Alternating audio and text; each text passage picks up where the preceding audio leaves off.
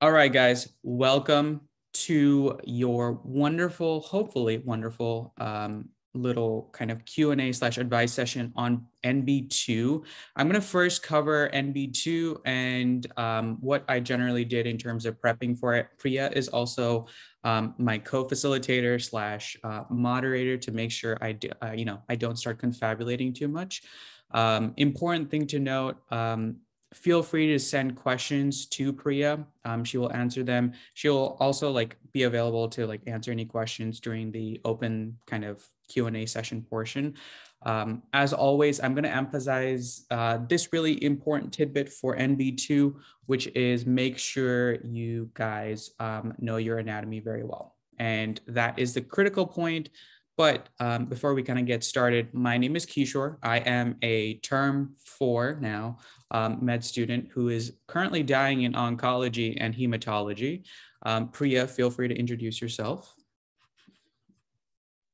Hi guys, my name is Priya.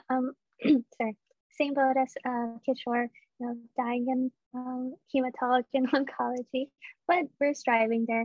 And also just another fun thing, talking to you guys is kind of like a way for us to kind of not forget, but kind of go away from what we're studying because so much there. But yeah, but good luck guys. And you guys made it to through NB1, so very proud of you guys. So. And that is a really good segue to say congratulations on getting through NB1, because seriously, that module, especially that half of NB or 1/3 of NB is ridiculous because it's not a concept that's very familiar. You can't just walk into NB, be like, yeah, I know all the tracks. I know what everything does. It's a lot of learning. Think about it from back in the day when you guys started NB and they were like, here's a brain. And you're like, yeah, I can tell you what parts of the lobes and what they do. But then they started throwing in tracks. You guys came a long way. Just take a moment to appreciate that. Little pat on yourself, little pat on the back, never, hurt nobody. So make sure you guys enjoy this weekend because you guys are in for a long haul with NB2 and then of course 3 and finally BSCE. I just want to emphasize that this is grind time. It's always similar to how I like to compare to dedicated for your step 1. So it's kind of pseudo that level of atmosphere. But for now, let's kind of get this ball rolling. And if you guys see, I put in a lot of effort with these titles, okay? NB2, right? You see a dope meme, right? And your brain releases dopamine, right? It's perfect. It's beautiful, right? Don't worry, I just made that up. Or I shamelessly stole it from Instagram. So either one works. As always, we run Here's the TPLG, a group of us, and obviously we are no longer affiliated with SGU and DES because we're trying to do our own little dealio thingamabob, okay? Yes, that's a very technical term, I know, I fully acknowledge that. But if you guys want access to our page as well as link to our drive, that you can find based off of scanning this code. That's always what I preface during all of my sessions. We have a lot of good resources for your guys' term as well as other terms as well. So feel free to save it, bookmark it, do your thing so that you can always find it. All right, so congratulations. You made it through 3 weeks of tracks, and you guys now officially are ready to learn your cranial nerves. Well, you're saying to yourself, I learned cranial nerves. Are you kidding me? There's more to them? Yeah, unfortunately, there is more. Cranial nerves, right, like you imagined, are working in much limited location in terms of space, because remember, your body is a giant surface area. Tracks, if they were stretched out, could go for miles and miles. Cranial nerves have much shorter kind of distance where they're working and going to. So they sometimes take they kind of are like hitchhikers on a road, right? They're like, maybe I'll just join this crazy person who's going to Las Vegas. Maybe it's safe, maybe it's not. Who knows? Maybe I'll get a lesion here and I don't know, not be able to salivate for the next, existence of my life. I'm just kind of telling you guys in general, a lot of the presentations in terms of cranial nerves and what happens often run in parallel with each other because a lot of them are basically superimposed on top of each other.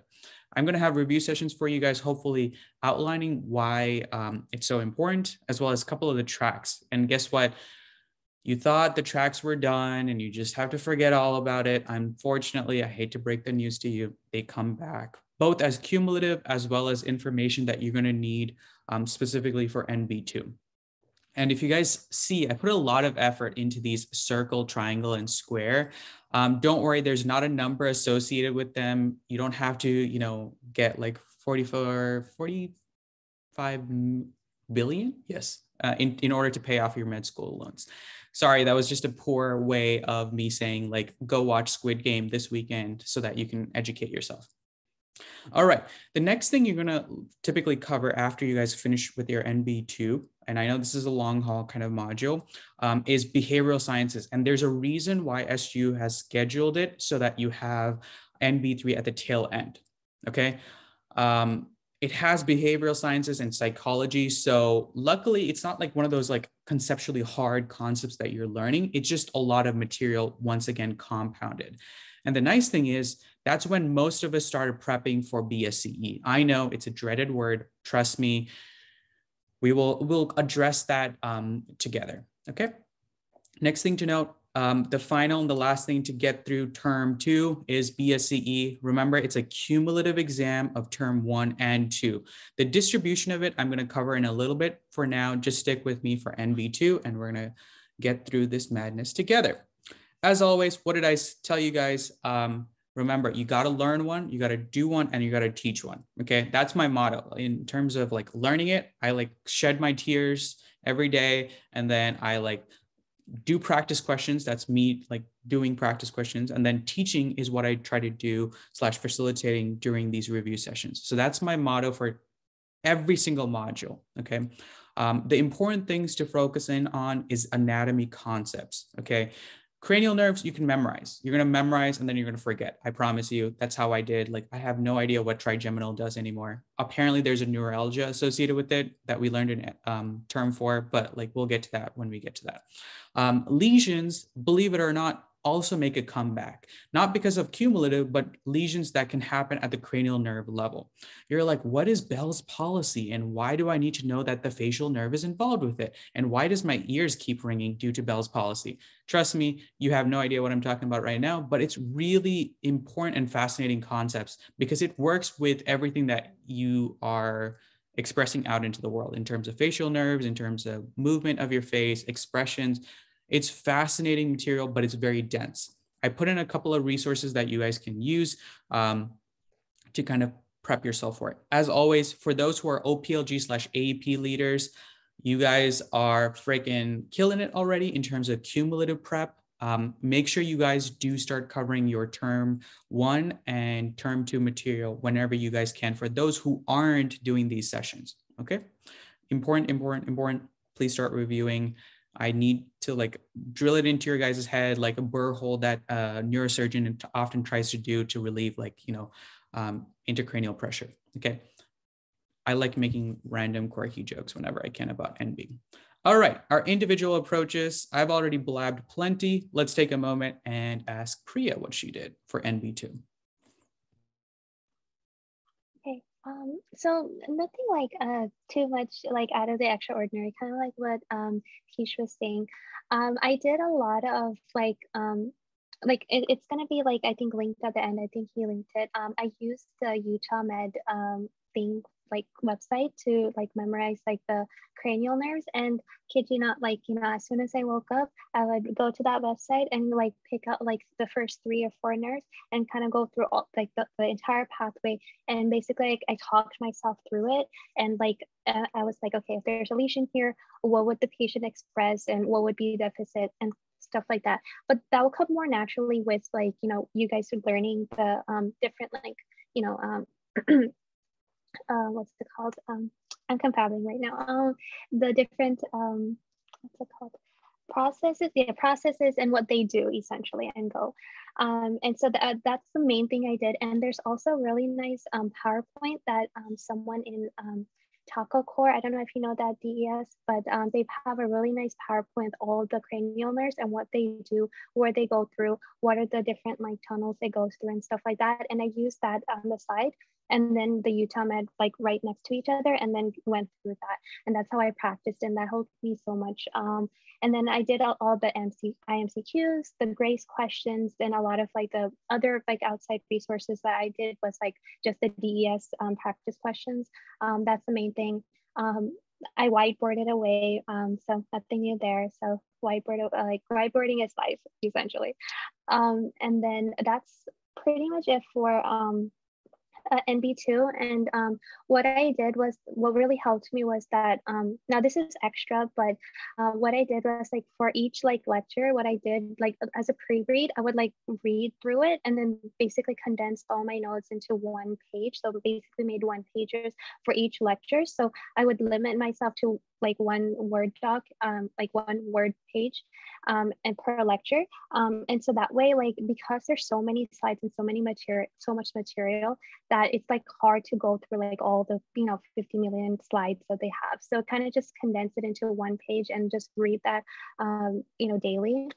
That's what I pretty much did. I was also an OPLG like facilitator as well, but as time went by, like me and my co-facilitator, we kind of like didn't have the time because it was so much, but we tried to like integrate our sessions there as well. Yeah, that's pretty much it, what I did. And we're going to talk about BSc later on, right? This is just NB1. Okay, NB2. Yeah. So yeah, nothing too drastic. That's pretty much that. Alrighty.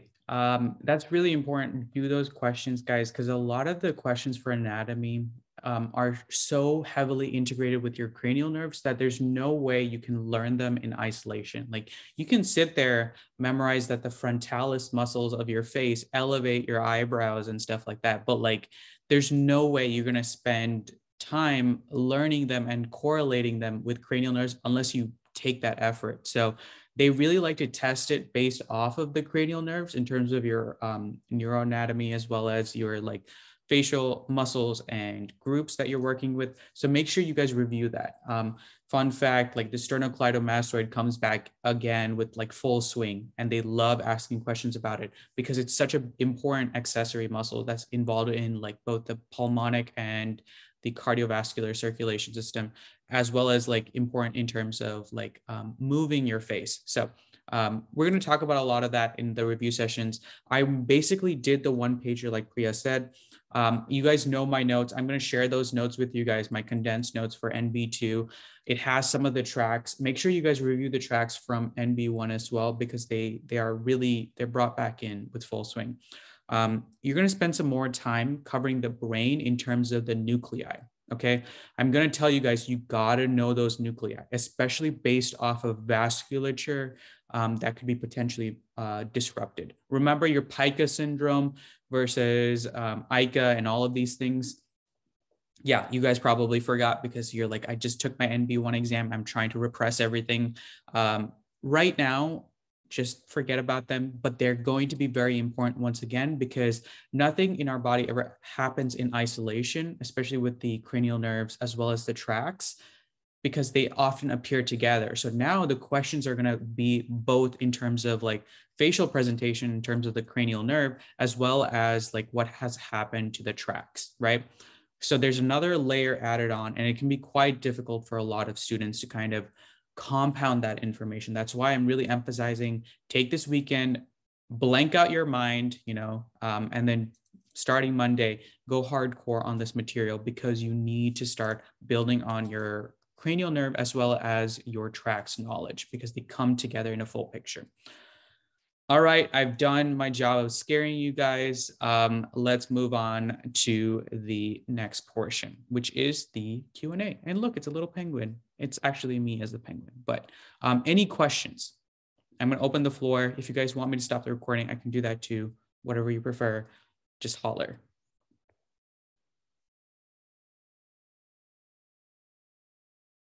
Okay, in OSCEs, there's like a 3-second rule. If you cross the 3-second awkward silence, like you can never recover from that. So like, please save me from myself.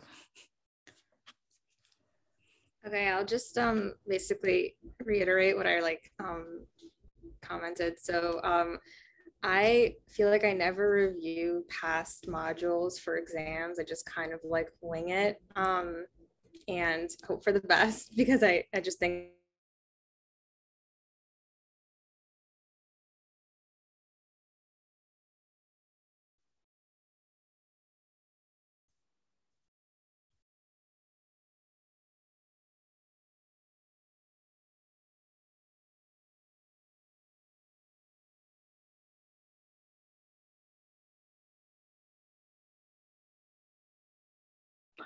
Resume recording.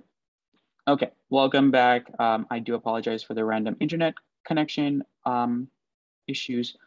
In terms of external resources, I'm going to be honest with you guys. In terms of NB2, the lectures weren't too bad. I know NB1 was quite difficult. A lot of people use a lot of external resources. I'm telling you, NB2 is a little bit better because I think it's just a little bit more organized in terms of how they kind of flow. That being said, there's always room for improvement. So I put together a little updated compiled list of external resources and practice questions and locations of what to do.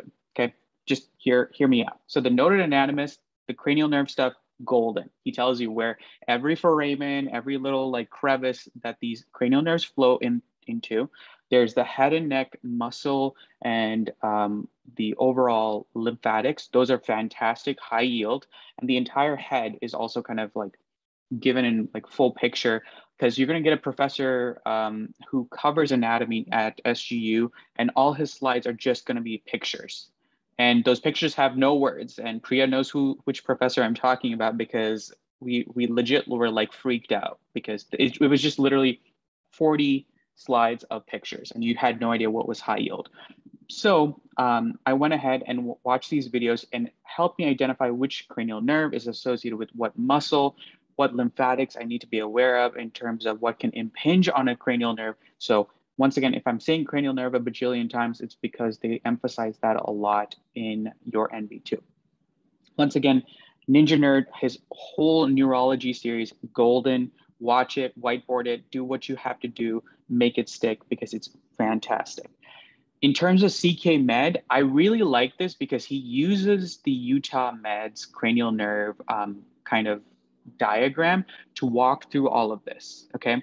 And if you guys go through that, it's very much in line with what SGU likes to ask in terms of where these cranial nerves run, what kind of systems that they kind of hitchhike their way to the actual target muscle.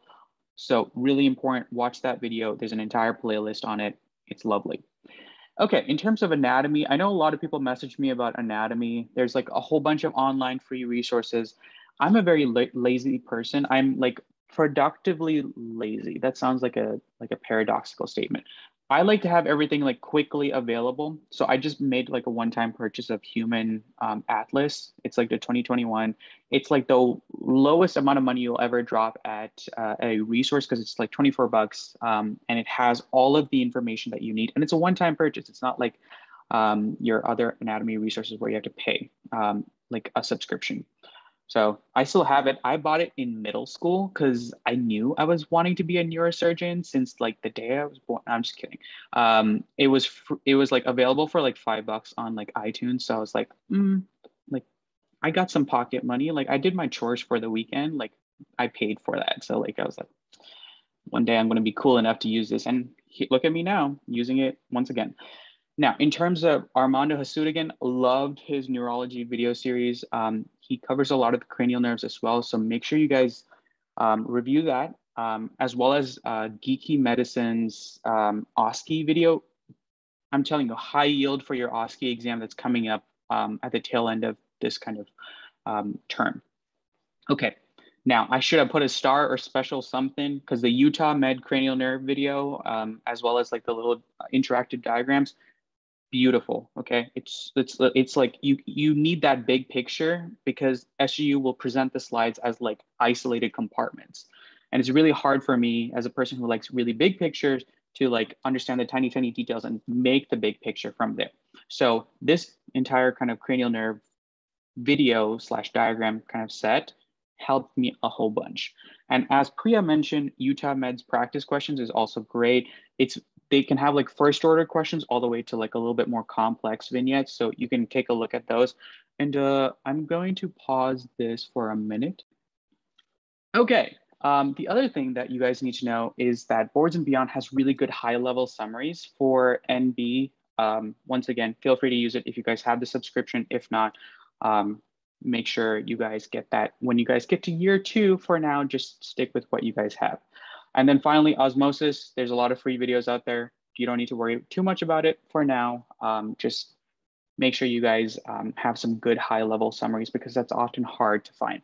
And, you know, as always, we have, you know, review sessions hopefully planned for you guys between Brady, myself, and Lindsay. We'll try to make sure you guys have your bases covered. Alrighty. And that brings us to our final portion of our Squid Games. Okay, just kidding. Thank you guys for coming for the NB2 session. Now I'm going to cover BSCE. I'm going to stop the recording so I can save a different clip.